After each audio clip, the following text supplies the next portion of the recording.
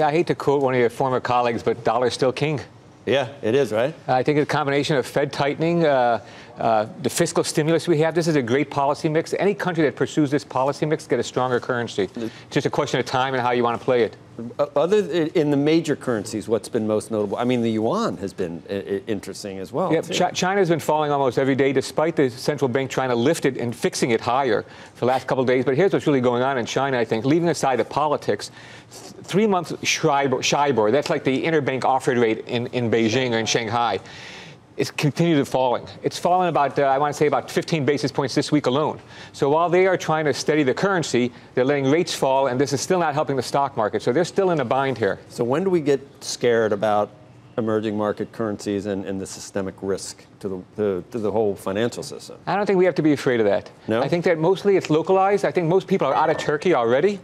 Turkey's been a basket case most of the year. There are some hot spots in the emerging markets that are doing well. Mexican peso, despite who's going to build the wall kind of issues, Mexican peso is among the strongest of the emerging market currencies. Because of the talk that we might actually get a deal done with Mexico. I think that's part of it. I think that the Mexican peso was rallying before that as well. I think that people are surprised that AMLO, the new president, is not as anti-business as people might have originally thought.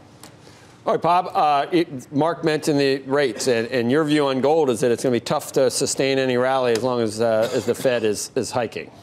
It's going to be very tough because the dollar is king, and gold right now is priced in dollars. And you know, you have a Fed meeting coming up in less than a month where you most likely are going to get a Fed rate hike. I think the chances are above 97% right now. If you're going long gold right now, keep in mind you're going to be fighting that for the next month, the fact that a rate hike is most likely coming in September. If you go out even further, look to December. December, it's priced in about 71% that a rate hike is coming. And gold does not earn interest, and if you're buying gold right now, most of the safe haven assets will go into treasuries with those with the hikes coming down the pipe. And you know, the dollar, I think the rest of the year, you got to stay with the dollar right now for upside. And with gold, if you see, you know, if there's these rallies we do see are short-lived, look to short them. You know, we've asked for a long time, why doesn't gold act like safe haven anymore the way it used to, right? But Joe, did you see these stories about what is, speaking of Iran, the Iranians are hoarding gold, right? They are absolutely, for them, it's a safe haven. Well, right. They've got it is. Nothing else, but what other nothing choice do they have right now? Yeah. Right, What exactly. other choice do they have? The interesting thing, I think, though, is even though the dollar is getting stronger, gold is weaker. There's other commodities that are priced in dollars that aren't getting weaker, like oil. Oil is still pretty firm, and we're looking for that the new numbers today, another drawdown in inventories.